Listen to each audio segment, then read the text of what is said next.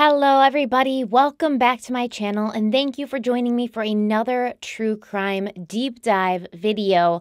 This case is going to be in two parts, so today is the first part, and then next time, I won't make you wait too long like usual, but next time it's the second part. And I just thought that this case, with all the context, with all the details, I didn't know it was going to be as in-depth when I started researching it. I thought it was going to be a one-time coffee and crime time, and then I got into it, and I realized it needs to be in two parts. And the case we are talking about today, it not only has a book written about it called Perfect Victim, and this book was actually written by the mother of our victim, but there was also a 2009 movie made based on that book called In Her Skin, and it's an Australian movie. Sam Neill is in it. He's one of my favorite actors. He was in Jurassic Park and Peaky Blinders and Merlin. Really, really good actor, old school, but you can watch the movie on Amazon Prime if you have it.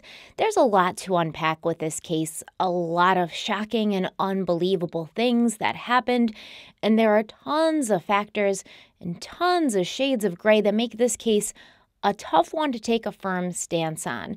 And as a heads up, I think you're going to be very, very upset with the way that law enforcement initially handled this case.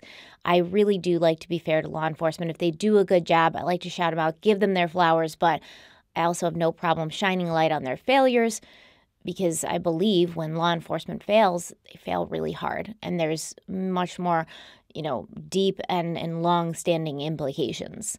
But before we dive into all of that, let's have a word from the sponsor of today's video, GlassesUSA.com. By cutting out the middleman, GlassesUSA.com offers prescription glasses and sunglasses at up to 70% off of retail prices. I obviously wear glasses. Every time you see me, I have glasses on because I am blind, and wearing glasses is just a part of my reality, which is fine as long as I can make that reality a reality that I like. Part of making it a reality that I like is by having a lot of different pairs of glasses that I can choose from, switch up, really show my personality, kind of coordinate with my outfits or whatever kind of look I'm going for that day. And with GlassesUSA.com, I can do that because I don't have to spend a ton of money on every pair of glasses. I can shop online for all of my eyewear needs at affordable prices without leaving the comfort of my own home. GlassesUSA.com offers over 9,000 styles of eyeglasses and sunglasses, including in-house brands like Muse and Amelia E. These glasses that I'm wearing right now are so cute. I love them with this outfit, actually. But these are the Amelia E. Alara in clear and blue. I think they're so cute, especially with the shirt I'm wearing today. That's what I'm talking about, matching and coordinating your glasses to your outfits or to your look so that you kind of, have your glasses become a part of who you are, a part of your personality. But GlassesUSA.com also has a ton of designer brands like Ray-Ban, Oakley, Armani, Gucci, and many more. So these glasses I'm wearing right now, they're the Coach HC6078. I love these glasses. You probably see me wearing them all the time. So far, at this point, they are my favorite, but that could change at any time. But check this out, right? This is so cool. So I actually received this in the mail from GlassesUSA.com, and it said, it's time capsule, don't open till 2022. And I was like, oh, I cannot open them until 2022, but I couldn't wait. And I did open them. Ray-Ban is reviving one of their most iconic styles, the Clubmaster. And GlassesUSA.com is offering the Clubmaster in an exclusive new color, transparent gray with silver metal, and it comes packaged in this really cool 80s time capsule. So, there's ticket stubs, and there's lens wipes, for your glasses, but it looks like a cassette tape. And they included Polaroid pictures of the glasses. Just so cool. And I think that the glasses themselves are pretty snazzy. I love these.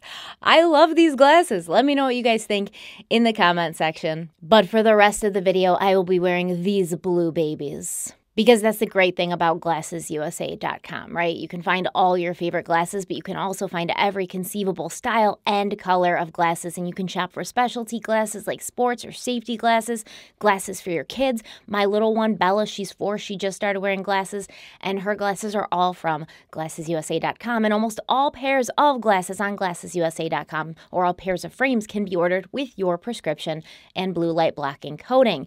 There are 2 tools that are going to help make your shopping experience easier and more seamless. Firstly, GlassesUSA.com's virtual try-on tool. This will show you exactly how you're going to look in whichever pair of glasses you're interested in. I use it every time I'm choosing a new pair of glasses because it does help me gauge how big they're going to be on my face, like how they're going to look with my face shape. GlassesUSA.com also has a prescription scanner app, so if you don't have your current prescription available and you want to order new glasses, you can use this app to scan your current pair of glasses to help figure out your prescription. It's easy, it's free, and it takes under 10 minutes, and when you're done, you can start shopping immediately for your new pair of glasses. A complete pair of eyeglasses and sunglasses starts at only $30, and basic prescription lenses are included with every frame, including premium brands, and GlassesUSA.com offers you peace of mind when shopping online with them, so if you do not absolutely love your new glasses, within 14 days of delivery, GlassesUSA.com will give you a 100% money-back guarantee, no questions asked. So the next thing that I have to tell you is basically go in the description box, click on the link, and start shopping for your new glasses today. I love GlassesUSA.com. I will not get my glasses from anywhere else. No one in my family will get their glasses from any place else, and I know you will love them too. So hit the link in the description box. Check them out for yourselves. Thank you so much to Glasses USA for sponsoring this video, and let's dive in. Rachel Barber was born on September 12, 1983, in Glen Alvey, located on the Bass Coast, which is about 80 miles southeast of Melbourne, Australia. Rachel would have grown up in a really beautiful place with a lot of nice scenery and wide open spaces to run and play in, which is exactly what she did when she was a kid. But in late 1992 or early 1993, Rachel and her family moved to Mont Albert, a suburb of Melbourne, so that Rachel could pursue her dream of dancing. Rachel had shown an amazing gift for dance and music from a very early age. In fact, her entire family seemed to have a streak of creativity and a talent in the arts. Her grandfather, Ivan Southall, is a well-known author of young adult fiction, as well as some history, biography, and nonfiction works. His daughter and Rachel's mother, Elizabeth, also became a writer of children's books, and her husband and Rachel's father, Michael Barber, was a toy maker and a designer. Both of Rachel's sisters played instruments. Her sister, Ashley Rose, played the flute, and her other sister, Heather, played the violin. And overall, the entire family was described as incredibly loving to each other and warm and welcoming to others. When Elizabeth had been pregnant with Rachel, she played classical music for her daughter in the womb, and she said that she swore she could feel Rachel reacting to the music, moving and twisting along with the sweeping notes of the instruments. Now, Rachel fell in love with classical ballet as a young child, and she adored performing. She even would produce and direct little plays and musicals for her and her sisters to perform for their parents when they were little. And Rachel dreamed of one day being a professional dancer. She wanted to dance on Broadway, and when she retired from dancing, she wanted to open her own dance studio and name it Rachel Starr's Dance Studio, because that was her stage name. Rachel was enrolled in classes at the Melbourne Dance Academy, and she went on to reach many achievements and milestones in her short career. She even performed on stage at Melbourne's Princess Theatre and worked as a backup dancer for the Australian rock star Jimmy Barnes. At home, Rachel's closets were packed with dance clothes, leotards and leg warmers and things like that. And she convinced her parents to let her pull the rug up in her bedroom so that she could practice on the bare hardwood floors. And I don't mean just roll in an area rug back. These were installed carpets. And, Rachel said, I want a hardwood floor to practice my dance on. And her parents said, have at it. And she pulled up all her carpeting. Rachel was very popular in school because she was usually upbeat and easy to be around, and she had a large circle of friends, but academically she really struggled, and she was sort of unable to get good grades, no matter how hard she tried. One night she had cried to her mother that her failures in school were not due to an unwillingness to try. She just didn't understand it. She didn't feel like she could get it. And all she wanted to really do was dance. Her mind was very focused on that. Her teachers would report that during school breaks, while the other kids talked or hung out or went outside, Rachel took to the school hallways to practice her routines. So, Elizabeth and Mike Barber were not really surprised when, just after her 15th birthday, Rachel asked for permission to leave school and focus on dancing full-time. She wanted to become a student at the Dance Factory in Richmond. Her father, Mike, gave his full support, but her mother, Elizabeth, was a little bit more wary, and she told Rachel that they could give it a shot, but the next term for dance school wouldn't be starting for months, so Elizabeth told Rachel she needed to go out and find a job or something productive to do so that she wasn't just sitting at home waiting for classes to start. For the next 2 weeks, Rachel went out and applied for jobs, but all she wanted to do was dance. So at the end of that 2 weeks, she paid a visit to the Dance Factory and spoke to their creative director about extending her scholarship so that she could start classes immediately. And, apparently Rachel was very persuasive. She said, my mother wants me to do something productive, and I can think of nothing more productive than dancing. And the creative director was really impressed with her initiative, so she agreed.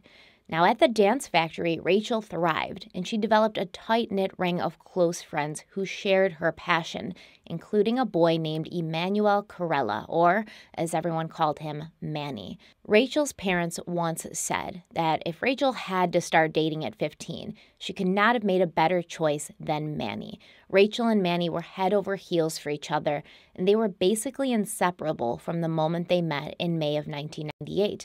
And they made sure that they would speak to each other on the phone every single night before bed. Rachel had also dabbled in modeling for a time. Her grandfather's wife, a woman named Susan, was a contemporary artist who would take photographs and arrange them into collages, and Susan loved photographing Rachel for these collages and these pieces because Rachel was such a natural beauty. She was the epitome of that fresh-faced vision of youth that we see lining the glossy pages of magazines around the world. Rachel was tall and slim. She had a flawless complexion, skin the color of porcelain, silky, long, dark hair, and lurid green eyes that were the centerpiece of her perfectly symmetrical face. To put it simply, Rachel Barber was a girl that I would have hated in high school, not because she was nasty or mean, but because she seemed to exist so effortlessly when life felt so hard for me all the time. I do remember that there was girls in school who I thought, they just seem to have it so easy. Everyone likes them. They always have a boyfriend. Whenever there's like those little things during school where, boys or girls send each other flowers and then they get delivered during class, they have all these carnations on their desk. They're always getting invited to dances. Everything seems so easy and effortless for them. And this is important to our story. The last weekend of February 1999 proved to be a very busy one for Rachel. Her boyfriend Manny had to work all weekend, so she kept herself occupied by making a present for him that she wanted to surprise him with on Monday. It was a giant purple velour cushion in the shape of a heart that she planned to give him, and when she gave it to him, she was going to tell him that no matter where he was or what he was doing, he should always keep her heart safe. On Sunday morning, February 28th, Rachel and her mother Elizabeth had breakfast together, and then they went shopping for new dance pants for Rachel. Now, money was always tight with the Barber family. They were usually living paycheck to paycheck, and anything extra would often be used for items that Rachel needed for dance. And if you were ever in dance classes and you did it seriously, or you have a child who is, it adds up. It starts adding up. All the stuff that you need, all the stuff you have to buy, and they grow, and then you need new ballet shoes or new tap shoes or new jazz shoes or new tights, new stockings, new leggings. It's just never ending. After shopping, Rachel and Elizabeth stopped in at the Bayswater family pet daycare. So apparently Rachel for some time had been begging her parents to adopt a new kitten since their family cat had died. And her mother had said no. But finally on this day, she said yes. So they went to check out their options. Rachel was so excited. And she told her mother she was going to name their new kitten Humphrey.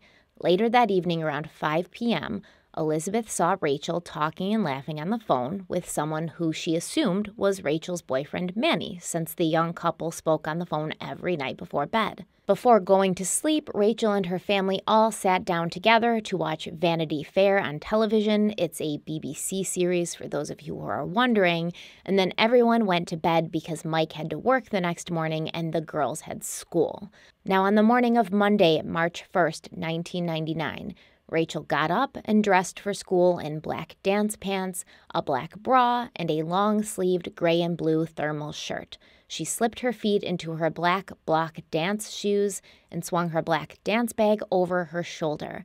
As a finishing touch, Rachel fastened on a gold necklace with a diamond-like stone on it, matching earrings, and a blue topaz ring, and she slid the purple cushion she had made for Manny into her bag. Now, Rachel would have to take a tram into Richmond, where the dance studio was located. And once again, for those of you who aren't familiar with some of these terms, a tram is like a trolley. So the closest thing I can think of for those of us who are in the States to make a comparison to is San Francisco. Like, you have to ride the trolley if you want to get anywhere around that city, because when you're walking in San Francisco, you're either walking uphill or downhill. There's no in between, and it's all hard on the legs, all right? But good for the butt.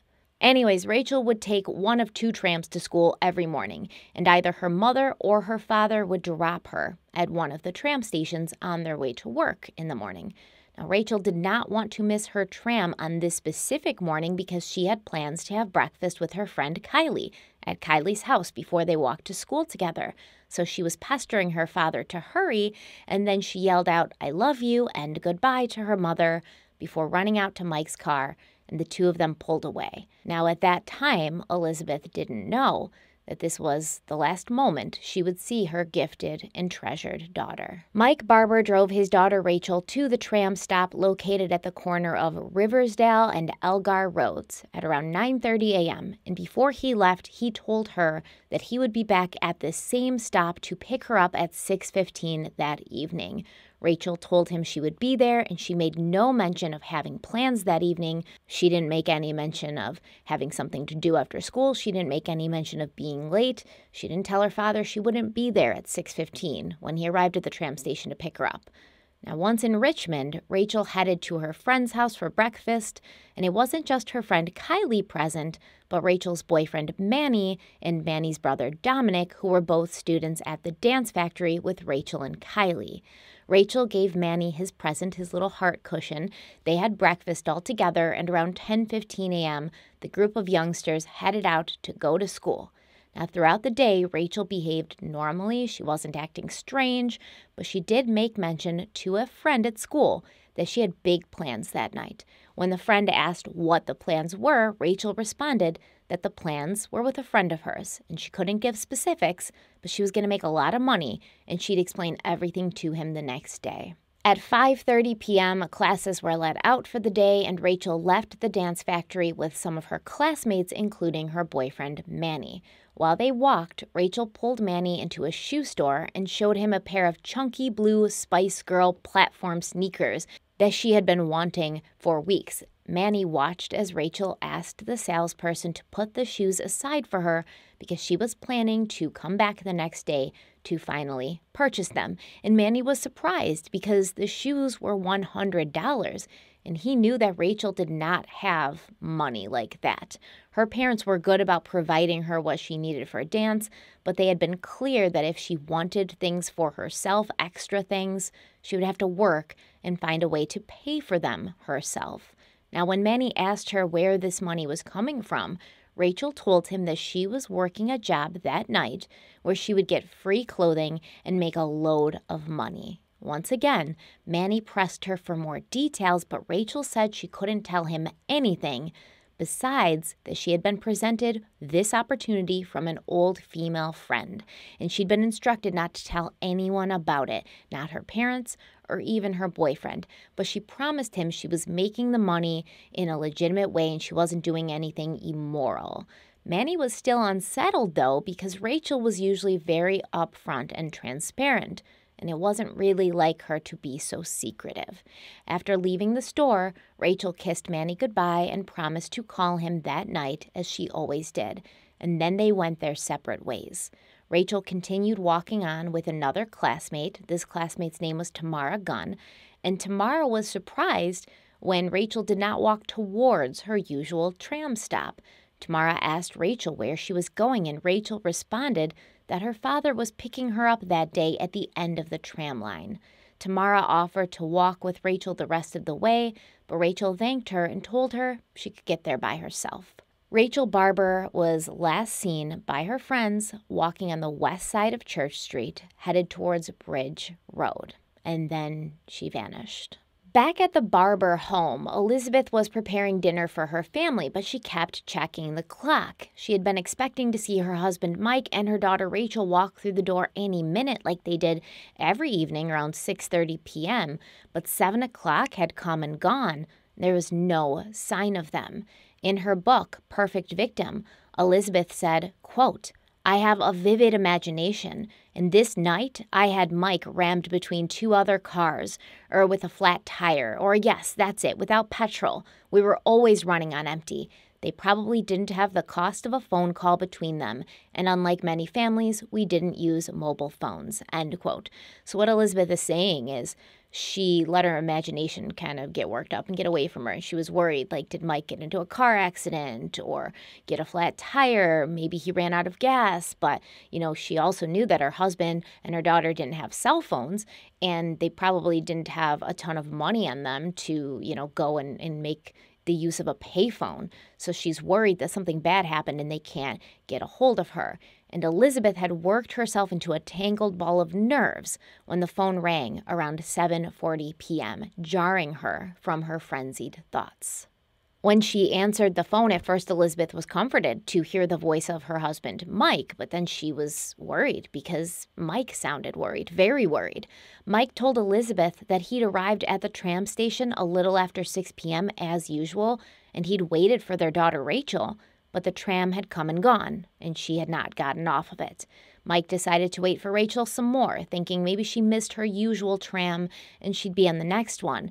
But she wasn't on that one either. And after an hour of waiting, Mike had driven to his parents' house in Blackburn to call Elizabeth and see what he should do next. Elizabeth suggested that he go to the other tram station that they would sometimes bring Rachel to. This tram station was at Camberwell, so I believe twice a week Rachel would leave from that station because her mother would drive her on her way to work.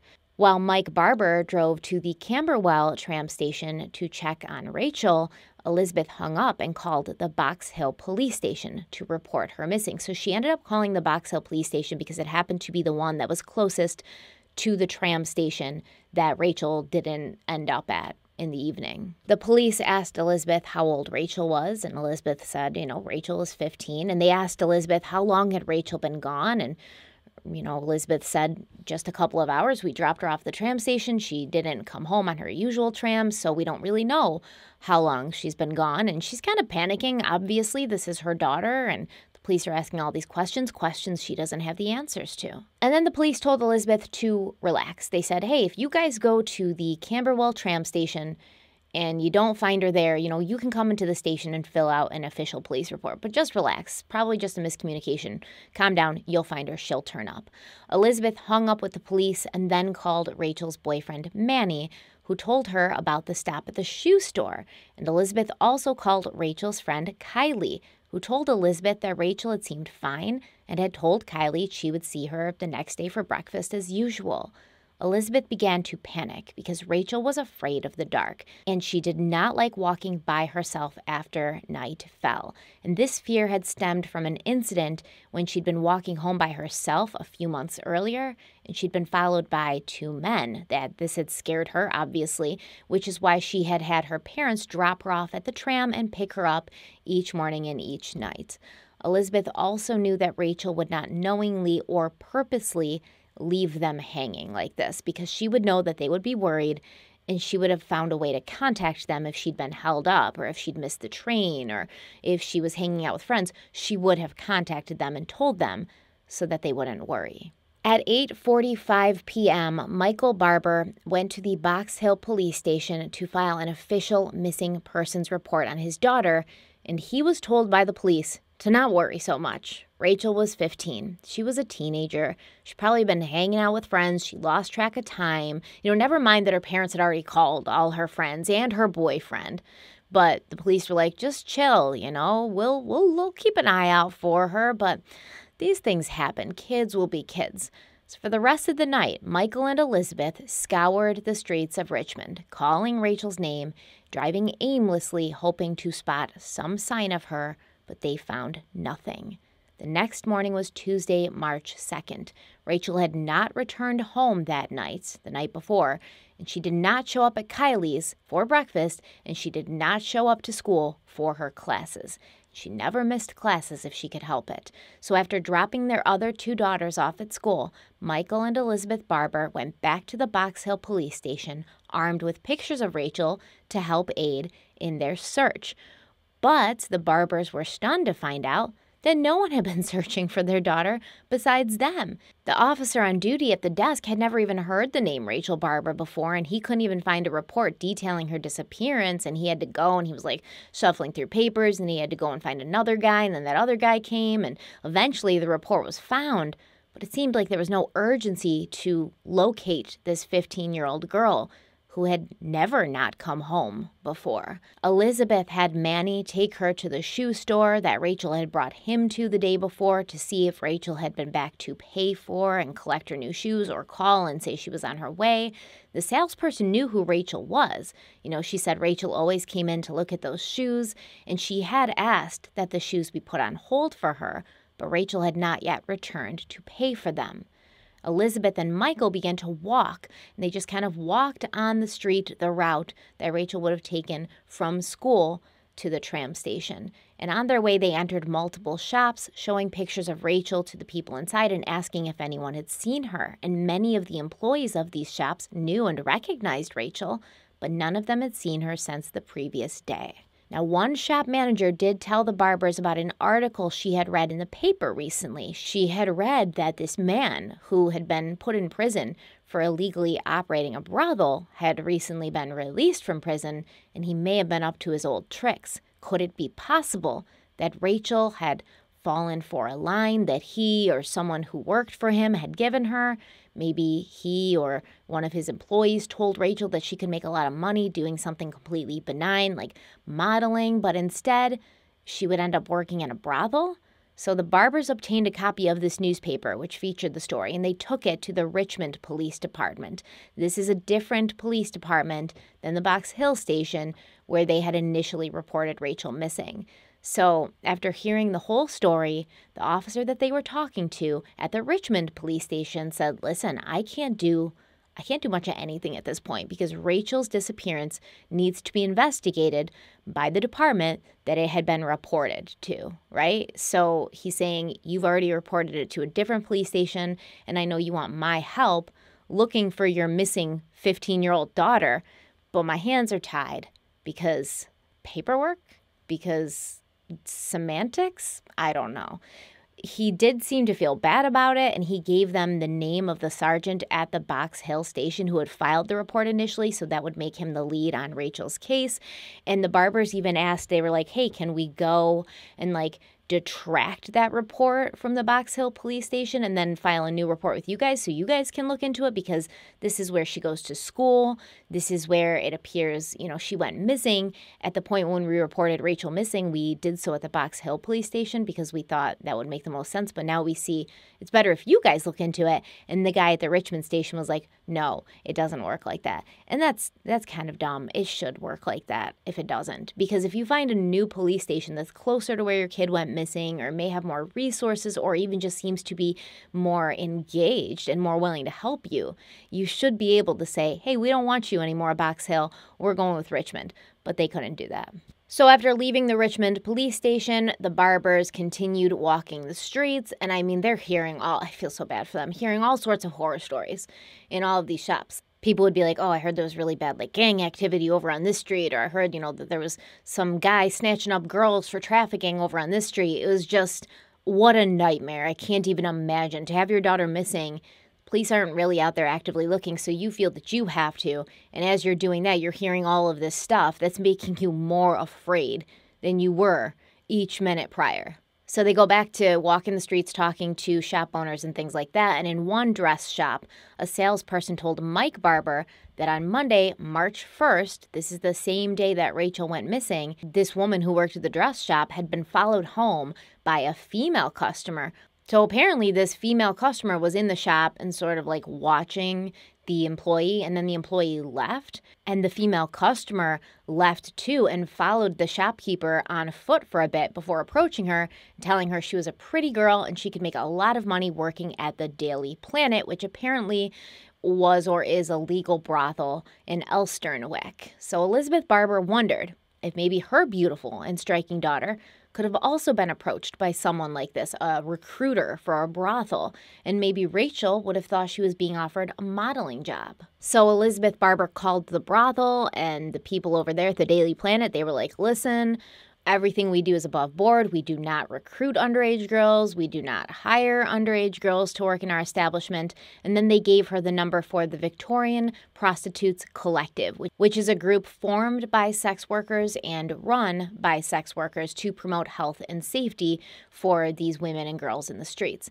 So Elizabeth spoke to a woman there who told her that if Rachel had not been located by the end of the week, that Elizabeth should call back with Rachel's description because they had staff who went out into the streets to look out for the sex workers, and they would keep an eye out for Rachel. So while the police were not being particularly helpful, the community really did pull together to do all that they could. The owner of a cafe that Rachel and Manny would often drink coffee in gave Elizabeth the number of a friend of his, a detective with a missing persons unit, and this guy's name was Neil Patterson, the detective. Another shop owner scanned a picture of Rachel and made a missing persons poster that could be passed out and posted on telephone poles and windows. Everyone was helping to get Rachel's, disappearance out there. Everyone kind of went out and started looking for her. A lot of people went out and they were putting pictures up. A lot of people from Rachel's school were really helping. Manny was a big help. Kylie was a big help. There was a long time, a huge period where the police were not helping at all. And a lot of people from the community pitched in. But still another day and night passed with no sign of Rachel. And her parents did not get a wink of sleep that night. Elizabeth laid in bed, eyes wide open, and went over all the possibilities in her mind. But she said that she felt she would know. She would know if her daughter was dead, and she didn't have that feeling, so there was still hope for her. On Wednesday, March 3rd, the Barbers met with Neil Patterson, this detective from the Missing Persons Unit in Richmond. He said once again he could not do anything because Box Hill, the Box Hill station, was responsible for the investigation. But he also said that he would call over there and find out what he could and, hopefully get them moving. After walking the streets and calling Rachel's name for most of the morning, Mike and Elizabeth went to Rachel's dance school to see if the police had been there yet. So they had called the Box Hill station earlier that morning, and they had been told that detectives were being sent out to the dance factory to question people and, see what they could find. But apparently the detectives had not shown up yet, even though it was like mid-afternoon, and Rachel's dance teacher was a little agitated by it. And Rachel's dance teacher had also called the police a bunch of times. Elizabeth called Neil Patterson, the detective from the Missing Persons Unit, and he was sympathetic. He was sympathetic that no one had really done anything yet, but he also said that when he'd called, they'd told him that typically 97% of missing people are going to turn up within 48 hours, and the rest of them are usually found within 5 days. So that's typically the time, 5 days, where the police would start taking this seriously, even though she was a 15-year-old girl who had no record of running away, who had no record of wanting to run away. They were still really kind of going with their theory that she had taken off on her own and she would come back when she was ready. Neil Patterson did suggest, however, after hearing Manny's story about Rachel getting a job with an old female friend, that Rachel's parents make a list of Rachel's friends, old and new. And this is so frustrating. Oh, it hurts me to even retell the story. Elizabeth couldn't remember all the names of Rachel's friends because Rachel had switched schools a couple of times. They had moved a couple of times. So she called Rachel's old school to see if they could provide a list of people that Rachel had been known to affiliate with. But the school said they could not do that because of privacy, because they were minors, and Elizabeth should call the police and have the police call the school to get these names. So Elizabeth called the Box Hill police station. She once again got a police officer on the phone who had no idea who Rachel Barber was, what the case was, what was going on. Elizabeth had to go over the whole story again. So this is like the 5th time she has told this whole story to a law enforcement official by this point, and her daughter's missing, and every minute that she spends having to reiterate what she's already said a million times is just going to be frustrating to the absolute max. And she goes through all of this again only to be told by the police, like, we don't know why the school told you that we could do this, but we can't do this. Okay, so the Barbers, they go to the Richmond police station again. This time they're there to present the law enforcement officials at the Richmond police station with missing persons posters of Rachel, so that the police can put them up in the station or hand them out, or, just do something with them. And they were sat down in an interview room, and a detective basically told them, you guys need to get some rest. You're up all night searching for your daughter. You don't need to be doing that. She's probably fine. She's going to be home. You're killing yourself for no reason. But hey, if you want to really do something, if you want to feel useful, go home, get some rest. But before you do that, check under your house. Because Rachel, she probably ran away. And she may have come home already, but she's scared of getting in trouble. So she may be hiding under your house. So go home and check under your house. And the Barbers were like, that's ludicrous. Why in the world would she be hiding under the house? That, like, of all the places you could hide, crawling under the house. And basically Mike and Elizabeth Barber was like, that's absolutely ludicrous. You guys realize that sounds ludicrous, right? And the police were like, okay, you may think it's ridiculous, and that's fine, but you should still go home and get some rest anyways, because a person who does not want to be found will not be found.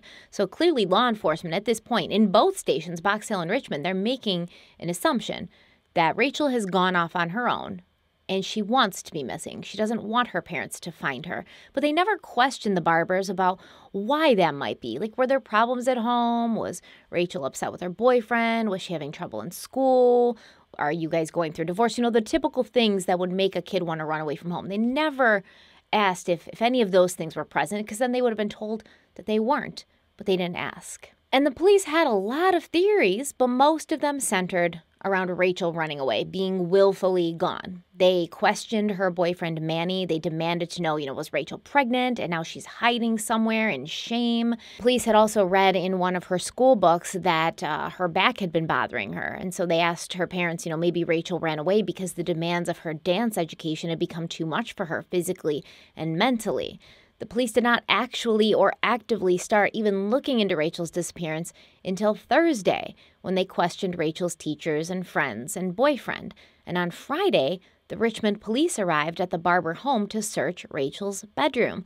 And they emerged from the room telling Rachel's parents that they had discovered what they thought to be a note written by a young girl who planned to run away. So basically, on the back of a brochure for a modeling course that Rachel had completed the previous November, 2 sheets of paper were found stapled to the back of this brochure. And one said, running away. And the other said, station, go to Manny, $50 to $80, 3 special things. So they showed these notes to Rachel's parents, and they were like, clearly here she is talking about running away. One note says running away, and the other is talking about, like, going to the station, meeting her boyfriend, bringing money for the journey, bringing 3 special things to remind her of home. Like, they had the whole story written, And Elizabeth Barber immediately dismissed these notes and these theories. And she told the detectives that she knew at least the list, the one that says 3 special things, that had been written in November, 4 months prior, before Rachel had vanished. Mike Barber explained to the police that while Rachel had been taking this 2-week modeling course, her boyfriend Manny would deliver her there and wait for her to finish so he could accompany her home as well, because Rachel was very scared of public transportation. The other things referred to in that note, $50 to $80, the 3 special things, that referred to Christmas. So the $50 to $80 apparently was the budget that the Barbers had told Rachel they had to spend on her for Christmas that year, $50 to $80 $1,000 was the max due to the cost of Rachel's full-time dancing fees, and she had understood. So it was now her job to find things in that price range that she could ask her parents for Christmas. The 3 special things was a plan for her boyfriend, Manny, for Christmas, because Rachel had told her father that she wanted to get Manny 3 special things for Christmas. Now, neither Elizabeth or Mike could explain the running away note, but they were sure that Rachel had not been planning to run away when she had written those words. Now, as it turns out, Rachel had been referring to shoes.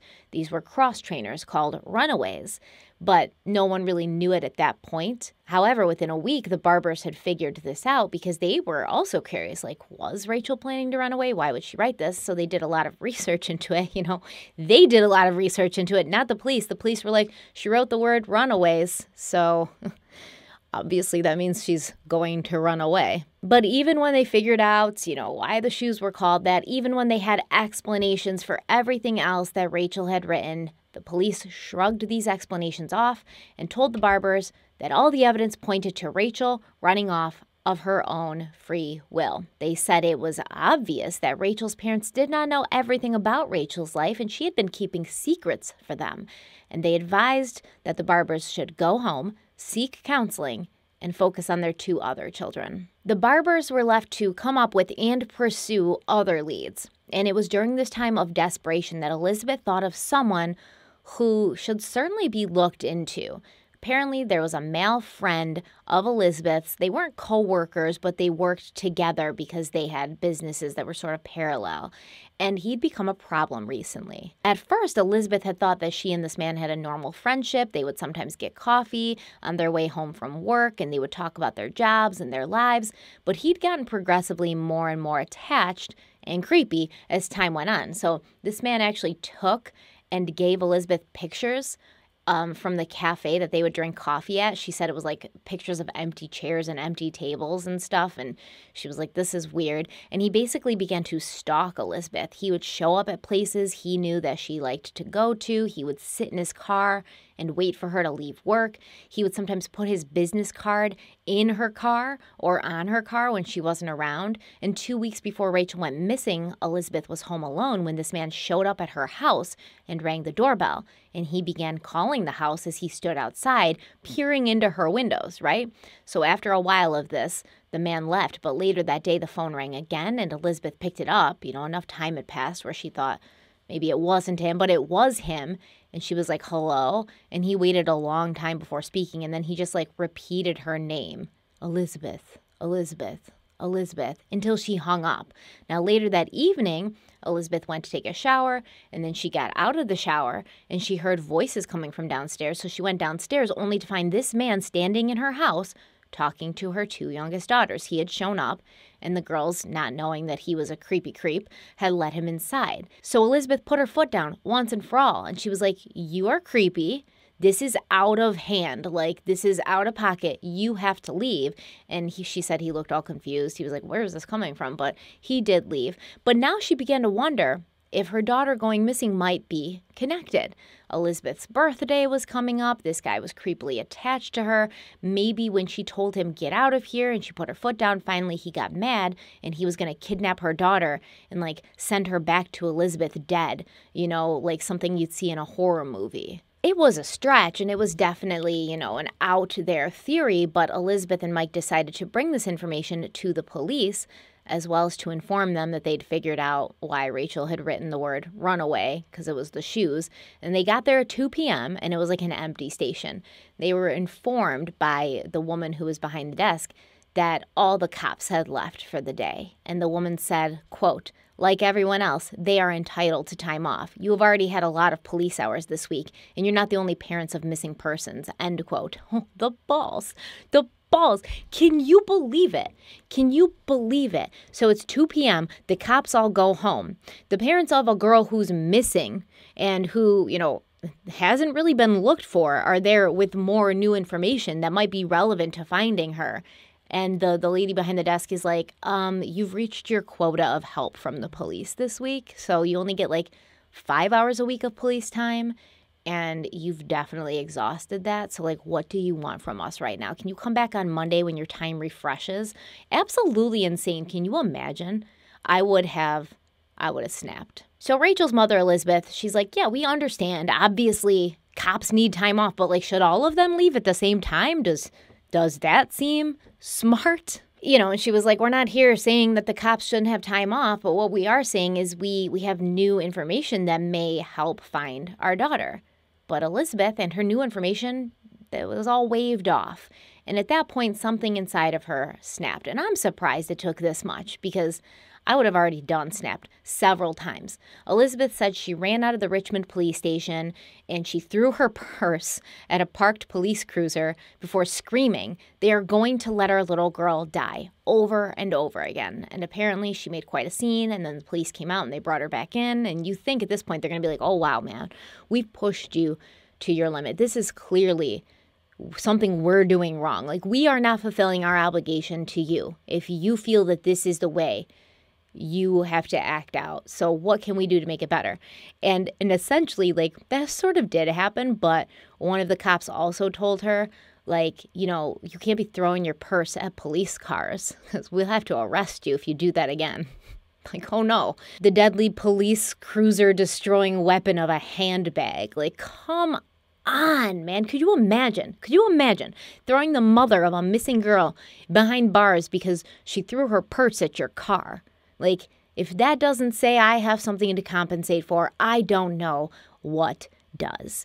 And the days, they continue to pass exactly like this. Every day the Barbers searched high and low for Rachel and tried to get help from the police, and every night they fell into bed exhausted but unable to sleep. And March 7th, that was Elizabeth's 40th birthday, and she spent it looking for Rachel.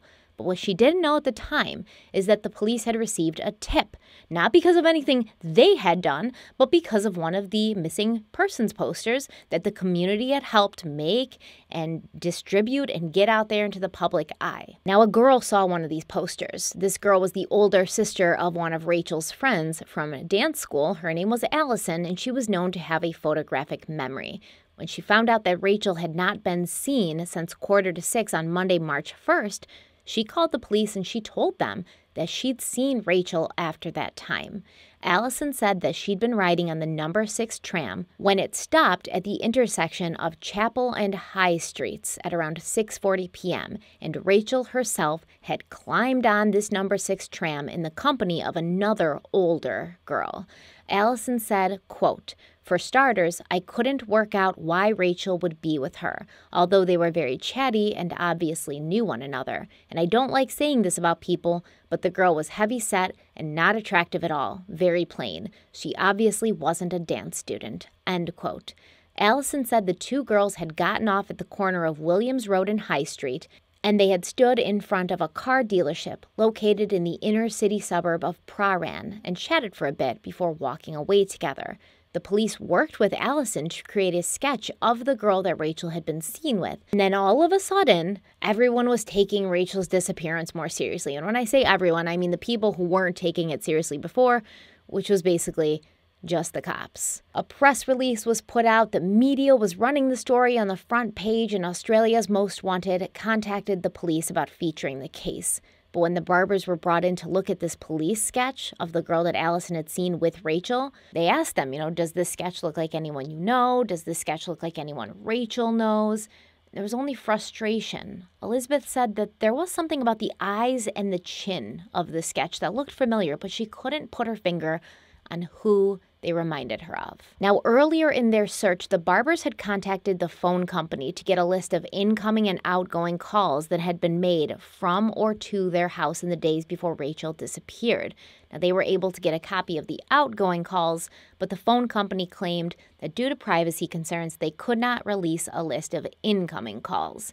Directly after this, the Barbers had gone to the police to see if the police could get those calls, the incoming calls, but they were told that they could not, which doesn't make sense, right? Because we know the police can get those things, but okay.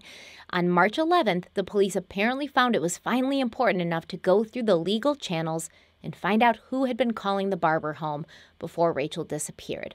All of the calls were identified and matched to known persons, but there were two lengthy calls that had happened on the evening of February 28th, the night before Rachel went missing. One had come in at 5:24 p.m. and lasted 15 minutes. The other had come in at 5:45 p.m. and lasted roughly 30 minutes.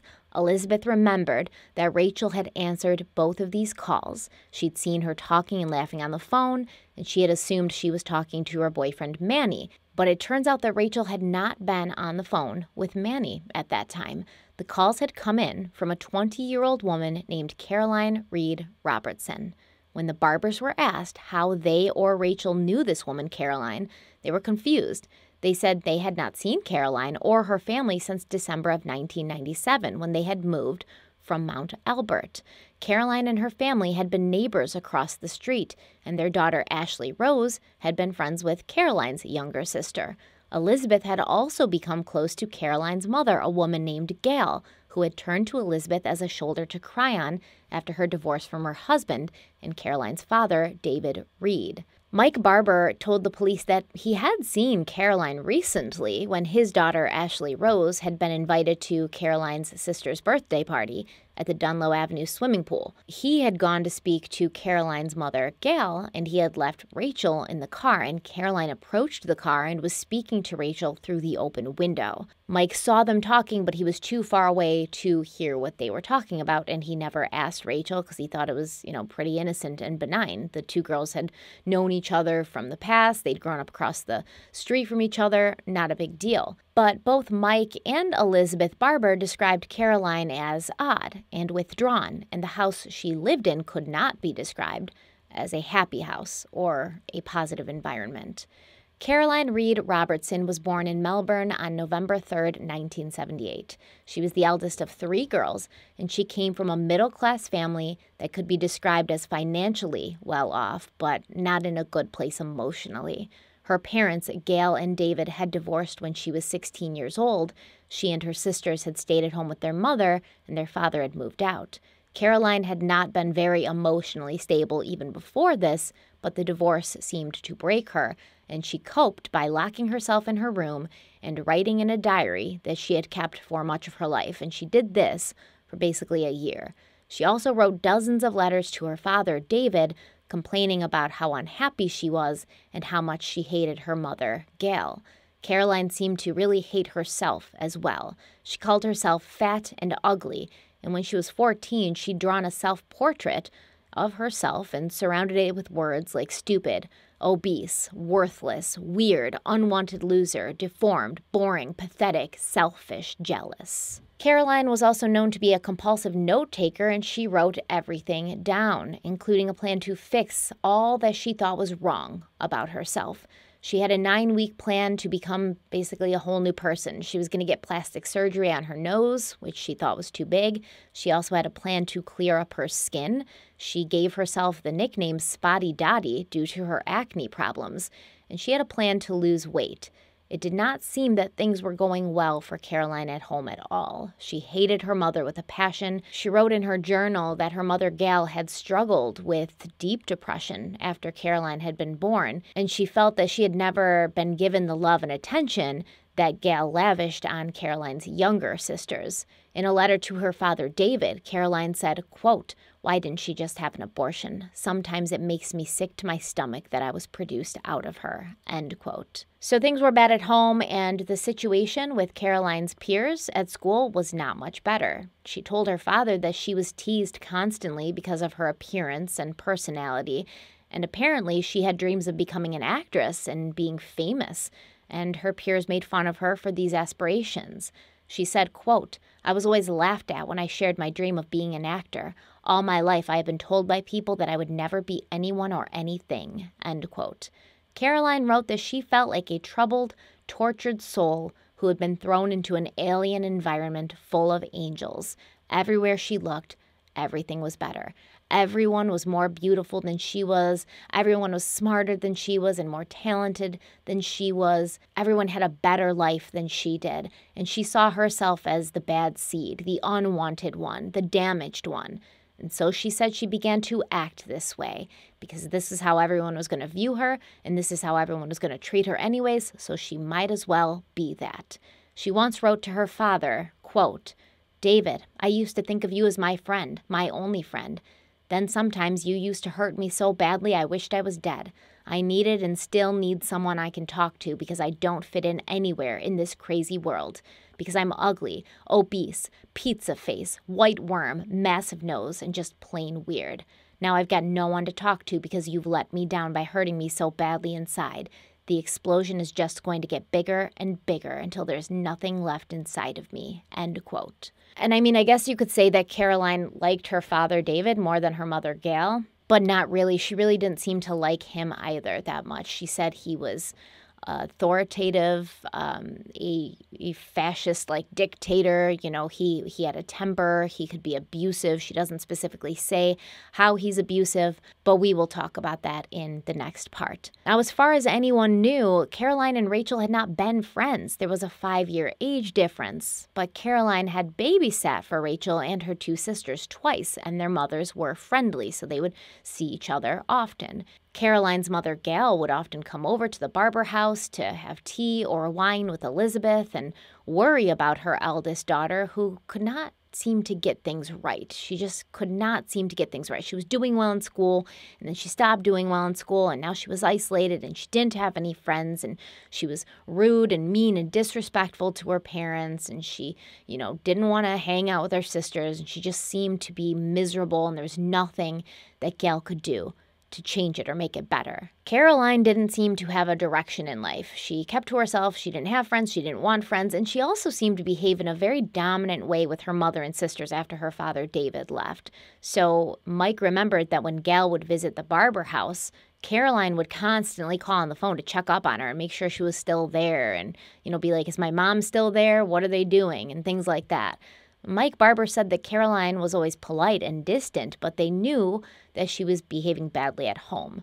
Her mother, Gail, had suggested that they go to therapy to work through some of the things that were causing Caroline this strife, but Caroline had refused. For the most part, Caroline had seemed to be a very unhappy young woman who lived a life of misery, and the Barbers could not help but ask themselves how she could possibly be involved in what had happened to their daughter, because according to the police, Rachel had been communicating with Caroline right before she vanished. But as far as they knew, Rachel and Caroline had never been close, and they hadn't really kept in touch. But Manny had said that Rachel was meeting an old female friend for a job. And then Elizabeth remembered that back in 1997, Caroline had taken photographs of Rachel for a school project she was working on. And the year after, Rachel had told her mother that Caroline had called and said that she knew someone who might be able to get Rachel real paid modeling work. But as far as Elizabeth knew, Caroline had never followed up and nothing had come from it. But now she was wondering, was this job that Rachel had been going to that night, the job where she was going to get clothing perks and make a load of money, enough money to buy a pair of shoes she'd been wanting for weeks? Was it a modeling job? Was it a job that Caroline had brought to Rachel? And if so, did that mean that Rachel was alive and just hiding out, maybe staying with Caroline? Because Caroline would never hurt Rachel. What would be her motive? This is a young girl that had grown up with Rachel, essentially. So a glimmer of hope began to grow in Elizabeth and Mike Barber, who by this point had started to sort of realize and accept that their daughter might be dead. But now they knew she may have met up with Caroline the day she went missing, and they felt that there was a good chance, if this was true, Rachel could be alive and well. This theory, this hope, was bolstered by the fact that Caroline, who worked at a telecommunications company, also lived in a flat in Prairie, the same place where Rachel had been seen getting off the tram in the company of an older girl.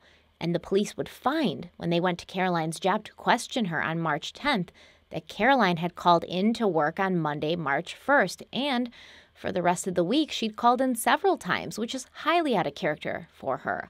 Caroline was a woman who showed up to work on time every day and rarely took days off. So now it seemed like the pieces were starting to fall into place. But what the Barbers would come to find out is their precious 15-year-old daughter, Rachel, she was dead. She had been dead for basically the entire time they'd been searching for her, the entire time that they had gone through this cycle of feeling scared and then looking and feeling hopeful and feeling that she was still alive and then accepting she was maybe dead and then getting new hope renewed when they found out she may have been with her friend, or at least a girl she knew, Caroline. All that time, Rachel had been dead. and the person responsible for it would be a surprise to everyone. And that is where we will pick up in the second and final part of this case. Thank you guys so much for being here. Don't forget to follow me on social media, Instagram especially. The links are in the description box, but I believe next week, starting next Monday, I think, I'm going to start vlogging on Instagram just for the week, show you kind of what I'm doing. I've done stuff like that before. People have really enjoyed it. And people have asked me to do it again. So for the entire week, I'm going to just vlog, like kind of a day in my life kind of thing, all week long on Instagram in my stories. So go check that out. Also, don't forget to follow me on Twitter. Don't forget to follow my podcast, Crime Weekly, that I co-host every week with retired police detective Derek Levasseur. You can find new episodes wherever you get your podcast platforms. Those go up every single Friday, and our episodes come out on YouTube the following Wednesday. So you get the video version the following Wednesday. Don't forget to share this video if you think it's worth sharing. Don't forget to subscribe if you haven't already. Don't forget to like this if you liked it. YouTube has been really suppressing my channel lately. I don't know what's going on, but yeah, it's been pretty bad. My videos aren't showing up and recommended. It's just been this constant demonetization thing. So just share the video if you can, like it if you can, do stuff that's going to push it into the algorithm. Definitely throw me a comment. Tell me what you think so far. Thank you so much for being here. Stay kind, stay beautiful, stay safe. And I'll see you very soon.